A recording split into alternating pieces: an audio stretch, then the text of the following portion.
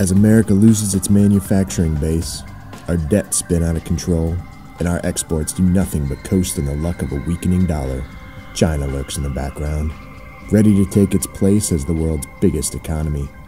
What do we have that the world wants?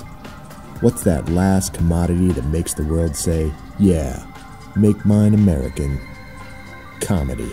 It's our exclusive asset that the rest of the world hasn't yet figured out how to efficiently recreate or manufacture, and one that Yvonne Landry knows a lot about. Tonight, on this New Orleans News exclusive, we'll find out what the future of the commodity, called funny, truly is. Hi, I'm Yvonne Landry. I'm the owner of Nuit Comedy Theater, and we have a 5-level training program called the Comedy Conservatory. We use improvisational comedy to get people up on stage, and by the time that they're done with our program, they're at a professional level. We are the only training center of our kind in the Gulf South. We get students here at the Nuit Comedy Conservatory from all walks of life. Some of them are just shy individuals who have a hard time in their interpersonal relationships. Some of them are business people who do presentations and so need to be a little quicker on their feet. I think the reason that America has a better sense of humor than the rest of the world is our diversity. You know, we're such a melting pot, and we have to get along with other people here in this country. And so hilarity just ensues from that. So for example, we have this Chinese businessman right now who is just learning what comedy is. He needs to learn that before he can learn how to find the truth and how to find the funny himself. And it's been difficult. Difficult indeed, Yvonne. Here's an example of this, quote, difficult, unquote, displayed during a comedic exercise.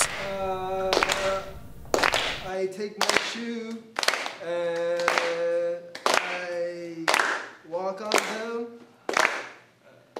Hey! I think I'm beginning to understand what makes funny, but sometimes I miss. When I laugh, other people don't laugh. And after I laugh, they laugh at me. What appears to be an innocent disconnect between this man and his funny bone turns out to be something much more sinister as we probe deeper into the interview. Listen as he alludes to funny labor camps filled with Americans paid in food, along with genocide of the unfunny. So maybe we can bring in the American consultants, and they can get paid with food. When China takes over the world, funny people will be allowed to live. We have no way of knowing if this was an attempt at a joke or if he was serious. Either way, it's not funny. We have a lot of exports in this country, and comedy is the one that has not been touched yet. And so China is really aggressively looking at the United States to export our comedy. All Chinese people can manufacture anything. Maybe I can take it back and make something out of it.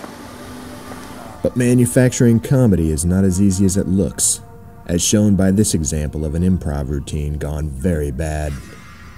Even though this is his 6th week of class, watch as he mistakes this comedic exercise as a proposition for a sexy time on stage with his improv partner.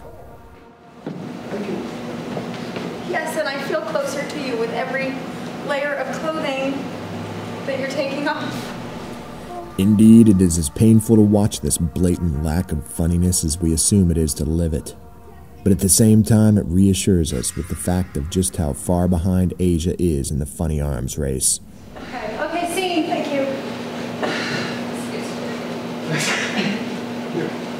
Comedy is our only hope in this country. People don't bomb us because we're funnier than the rest of the world. You know, people don't cry when they're dancing. They also don't drop bombs when they're laughing. Profounder words have seldom been spoken. Thanks, Yvonne and Nuit, for advancing the quality of our funny far ahead of the rest of the world.